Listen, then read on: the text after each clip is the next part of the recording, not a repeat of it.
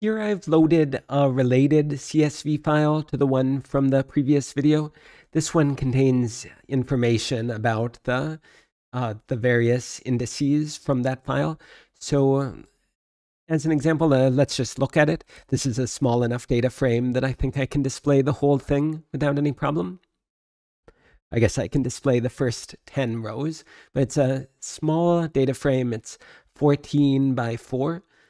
And so, for example, what I want to do is I want to display like the abbreviation HSI and then the full name Hong Kong Stock Exchange. So I need some way to iterate through all of these rows. And here's one way to do that. So I can say for I in dfinfo.index. Okay, and let's just print I for now. Okay, so that goes through all 14 of the row names. And here the row name is the exact same as the position.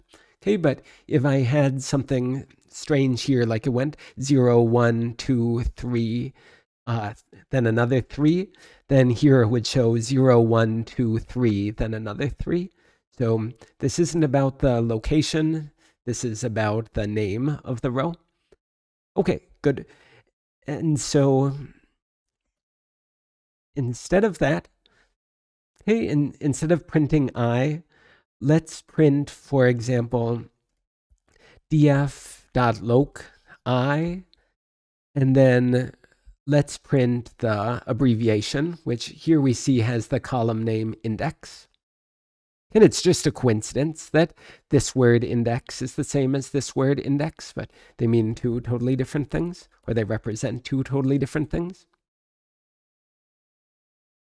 And so what did I do wrong? Oh, I do this often when I switch to a data frame that isn't with my usual df variable name. So I forgot to do dfinfo. Okay, perfect. So here are the different abbreviations. And if I want to print the full name, and what was this called? This was called exchange. That's what this column was called. Okay, good, but I'm definitely not using f strings here. So how can I do the same thing using f strings? Well, let me write, how about abbrev for abbreviation equals, and then this index value. And then let me write full. Sometimes it's dangerous to use such a common word here, but since this didn't change color, that's a sign that this isn't already something that's defined in Python. And so let's just see if I've done this correctly. So let's try to print the abbreviation and the full name. Okay, looks exactly the same. So far, so good. And let's see, let me keep that. And now let me show you how we can do this using f strings. I can say something like print, and then the way you know it's an f string is if there's an f before the quotation marks. Okay, and you can use either double or single quotation marks, that's fine. Then you can say the abbreviation for, and then notice how the variable name went inside of curly brackets here, is abbrev. Okay, and then let me delete that next part. So we get something like the abbreviation for Hong Kong Stock Exchange is HSI. Okay, great. That's exactly what I wanted. Let me show you maybe a slightly more sophisticated way to get this abbrev and full.